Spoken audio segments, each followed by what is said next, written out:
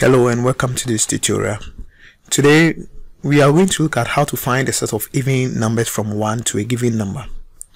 First, I will declare a variable called number. Now the purpose of this variable is to hold any given number that I will input into the program. So let me comment that.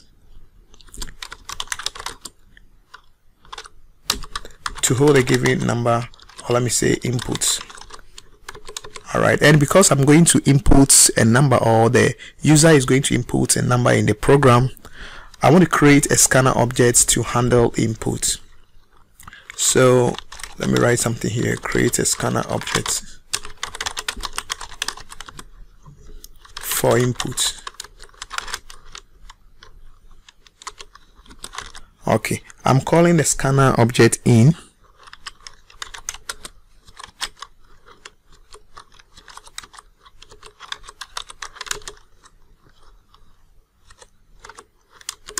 Alright, so that is the scanner object, and I've created a scanner object in to take input from the keyboard. And if somebody is going to input something into the program, there should be an instruction telling the person that input this. So I want to print this out. So system.out.print, and if somebody is going to type something in first, I want you to print something out to the console. So enter a number. Okay,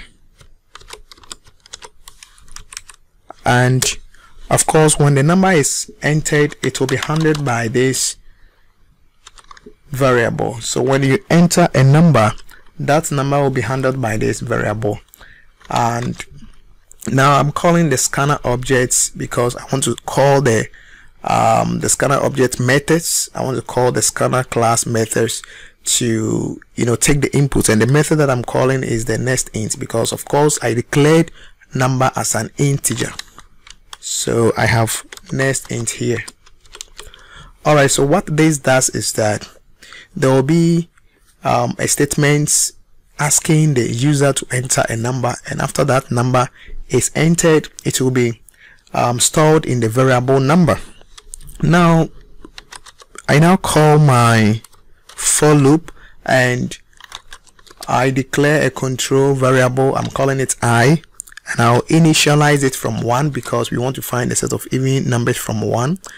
And this control variable will ensure that the for loop iterates when I is less than or equal to the number, because of course we are saying that we want to find a set of even numbers from 1 to a given number. So say if the number is 6, then that means that the for loop will iterate for all conditions, that is when I is less than or equal to 6. And after every iteration, there is something that we call the update expression. The control variable has to change value. So here it is going to increase by 1, so that means it will start from 1 during the first iteration. The second one, it will go to 2, 3, 4 in that order. Alright, so while the for loop cycles through the set of numbers that is from 1 up to the given number, the for loop must be looking at something. I want to print out the set of even numbers, and an even number is a number that is exactly divisible by 2. That is when 2 divides an even number, the remainder is 0. So I will now call what we call the modulo divisor, or the modulo operator, to divide the set of numbers from 1 up to the given number. So that is what I'm doing. I am bringing an if condition, that if at any point the number that I handles, when you divide that number by 2, the remainder is equal to 0, then of course that is an even number.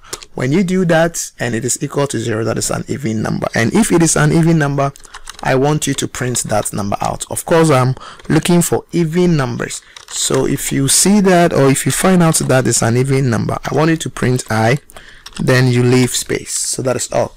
So let us try to understand what I have written here. So first, you start from 1 up to the number given, and for each iteration, if you divide the number by 2 and the remainder is equal to 0, there is a relational operator you know, that is equal to. In Java we use two equal signs for equal to. The number equal to is used for assignment, and you can see it here. Yes, it is here, assignment operator here, but there is the equal to that you find here, that is a double equal to, is an equal sign or a relational operator in Java.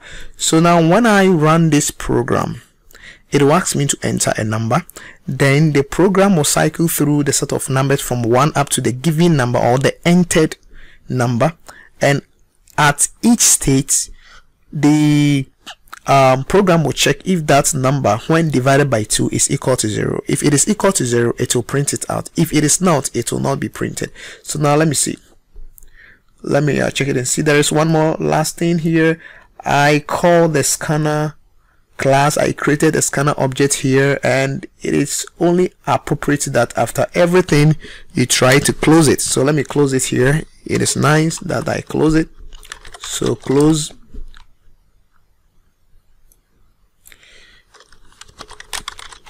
Scanner object. If you don't close it, it will still run, but I'll be wasting resources. There is a simple program, but let me try to do that. Okay, so now I don't see anything here. The IDE was drawing my attention to that issue. All right, so now let me run it. All right, I want to enter the number 10, and when I press enter, it prints the set of even numbers from 1 up to 10. So 2 is an even number, 4 is an even number, 6 up to 10. So that is how it works. During the first iteration, the number is 1, but when you divide 1 by 2, the remainder is not 0. So that means this statement will not execute. Let me add a comment here. If the remainder after division is 0, then print the number. That is what it means. During first iteration, when you divide 1 by 2, you don't get 0, so it will not be printed. Second iteration, the update expression will increase the value of I from 1 to 2. So during second iteration, the value of the I is 2. 2 divided by 2, remainder is 0.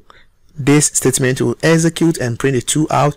During the third iteration, it will increment or increase it to 3. 3 divided by 2 is not 0, it will not be printed. During the fourth iteration, 4 divided by 2, the remainder is 0, it will be printed out. So we have 2, 4, 6, 8 up to 10. Thank you, and we'll meet again.